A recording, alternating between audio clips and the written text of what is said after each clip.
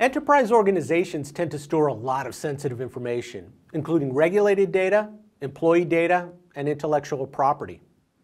Unfortunately, this data is becoming more and more vulnerable to loss or theft each day. This increasing risk of a data breach is related to three primary factors. One, the increasing volume of data. ESG research indicates that data volume increases by about 60% each year at an average enterprise organization. Number two, the rise of targeted attacks. Cyber adversaries regularly target large organizations with the goal of stealing valuable data. For example, cyber criminals conducted an attack on retailer Target in 2013, resulting in a data breach that exposed the personal records of around 110 million individuals. And the third factor is cybersecurity weaknesses. In spite of the rise of cybercrime and hacktivism, the state of cybersecurity is only getting worse. This is because enterprise security is often based on a combination of point tools, manual processes, and an IT security team that is both understaffed and underskilled. This is a recipe for disaster. These issues are certainly having an impact.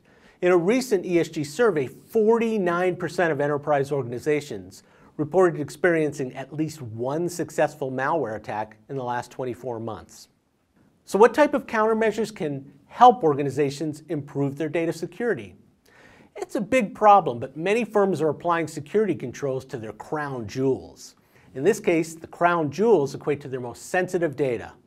So what type of security controls can they use?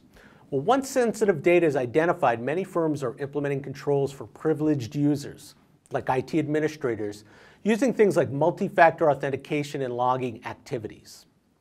They're also enforcing stronger access policies based upon least privilege. Finally, many organizations are encrypting sensitive information to protect data confidentiality and integrity. According to ESG research, 69% of enterprise organizations use encryption to protect sensitive data today, while another 9% plan to use encryption to protect their sensitive data within the next 12 months. Now, there's no doubt that encryption technology can add a layer of defense and improve the protection of sensitive data. But that said, ESG sees a lot of enterprises deploying encryption technology tactically on an as-needed basis. This haphazard approach has led to islands of encryption technologies, a potpourri of key management systems, and high operating costs.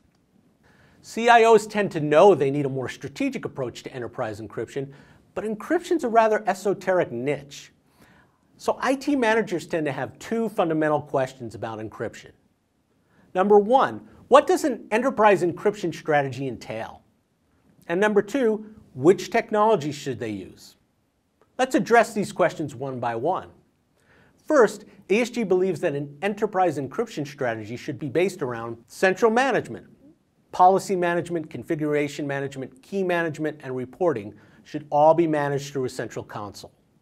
Number two, flexible deployment options. While management is centralized, encryption enforcement may be distributed across lots of different devices in the network. And number three, privileged account controls. Encryption administrators must have the proper security and oversight. This includes multi-factor authentication, access controls, and continuous logging. It's also important that encryption technologies support industry standards. For example, key management services should support the KMIP standard, the Key Management Interoperability Protocol from OASIS.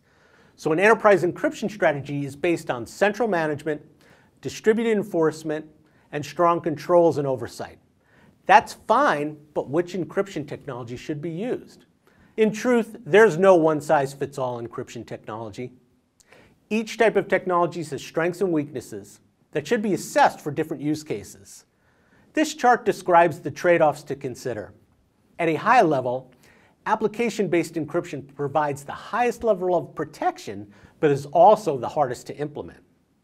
Alternatively, storage encryption protects data at rest and is easy to deploy, but the data is converted to clear text once it leaves the storage device.